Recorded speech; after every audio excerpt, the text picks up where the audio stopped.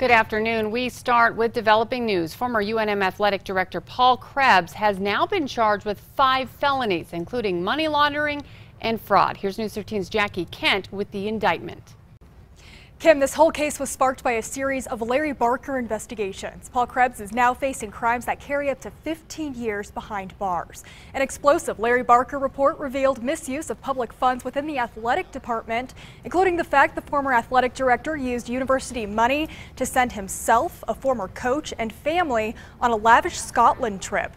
These reports sparked a state audit and an investigation by the Attorney General Hector Balderas' office.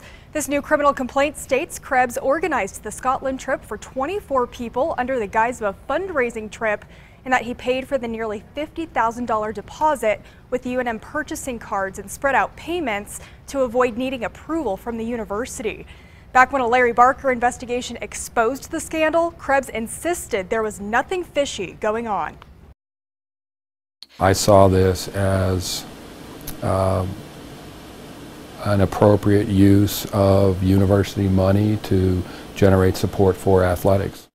The criminal complaint also claims he covered up the purpose of the trip by listing it as a trip to a men's basketball tournament in Ireland for local donors, creative accounting, and deleting emails. Krebs resigned from the position in spring 2017, then later admitted in emails that he lied to News 13 about the trip.